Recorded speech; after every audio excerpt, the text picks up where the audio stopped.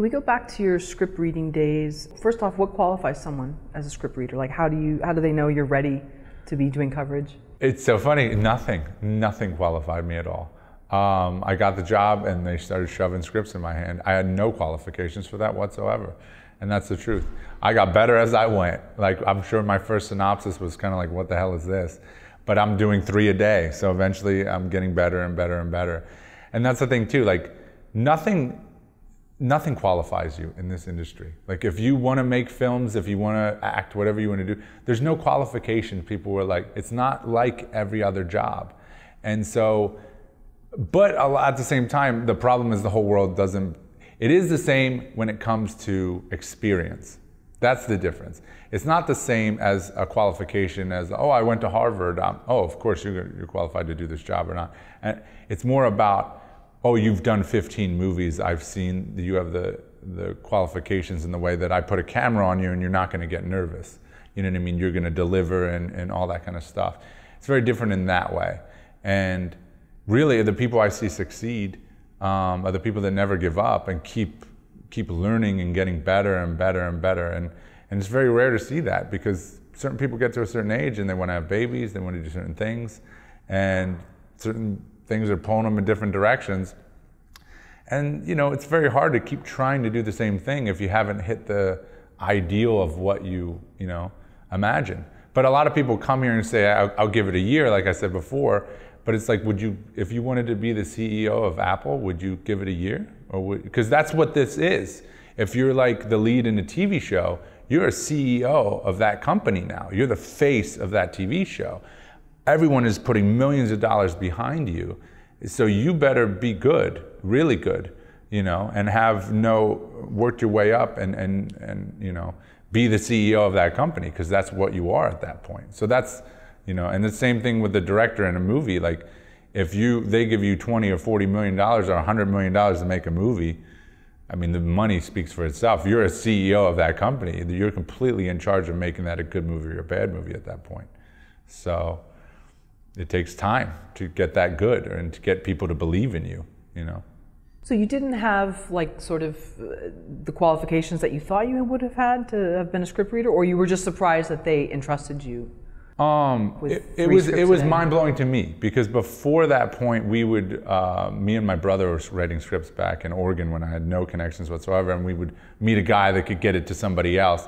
I was now on the other side of it all, reading the scripts, and I realized when I was writing them, they were handing it to the intern that has absolutely no qualifications and might just not like my script. No, mostly everyone reading a script has no qualifications whatsoever. They read it, and then if they like it, because of their opinion, it goes up the ladder with someone else who has more experience, someone else who has more experience, and eventually maybe someone who really can look at a script and dissect the whole thing. But you have to get through all these other layers of people that really don't know what they're doing. So it better be so good that they read it and are just so intrigued by it. But it also can just be you ran into the right people, the right 3 people that loved your script or loved your idea or whatever. So no, mostly everyone reading a script has no qualifications in the beginning at a studio. So the bottom layer people have no qualifications. And so would you ever stop reading a script, or your job was to read it all the way through? You're doing 3 scripts a day. So, I mean, if I read and it's just horrible, the first 20 pages, I'm going to try to sum up the script the best way possible. I'll go read the last 15 pages. And most of the people in the office would tell me that. They say, like, somebody in there I remember was like, just read the first 10 and the last 10. Decide if you like it, and then you might read it. But otherwise, that's all that matters. Like, if it's not good there, like, get rid of it, you know? So, yeah, so I ended up doing that sometimes, and I felt bad for people, you know, but if it was bad, it was bad, you know? I mean, that's the thing, like, when you have a stack next to you that's 20 scripts, am I really gonna, not everyone's gonna get an opportunity. So if your first 20 pages, there's no bad. The whole thing has to be amazing. So the first 20 pages are bad, well, then your script's done. It's not gonna get to the next level. So, and actually now that I've made a film, distribution companies tell me, like, that first 10 minutes of your movie better be amazing, like, because people will turn it off on these streaming platforms. So you better put a lot of your budget in that first 10 minutes, have a chase scene, have a gun scene, have whatever captures them, high drama, you know, something to drag that audience in and capture them, you know, because everybody's attention span is so short nowadays. So, yeah. And then what was coverage like? If you, even if it was just the first 10 and the last 10, how much, like, what are you filling up on a piece of paper of coverage? What was it like? So I wouldn't actually write on the script. I would just write a one-page synopsis and try to basically make an outline of the script. Really, if you did coverage on your own script, you'd be saving people a lot of time, to be honest with you, because Hollywood people want your movie in one sentence. And then if they're intrigued by the one sentence, they'll want to read a paragraph. So if you write one sentence that sums up your movie, great. Then write a paragraph that sums up your movie, great. Then have a one-page synopsis that sums up your movie, better. And then have the script. And if you handed that to somebody, they would love you to death, because, and you can master getting each one of those great, because otherwise the intern's going to write your one-page synopsis when you could have done it yourself in a way, or your one-liner, or your one paragraph, or whatever. So that's kind of how it is. And so then you got The Hangover, it landed on your desk, or someone else? They already loved Hangover. I didn't greenlight Hangover. They already had Hangover. They liked Hangover. That was one of the two scripts that they were developing at the time, and they were like, it was that and another script called Manwich. And when they were like, these are our two movies that we're going to make, check them out eventually. But at the time, all the excitement was over the Manwich movie, not over The Hangover.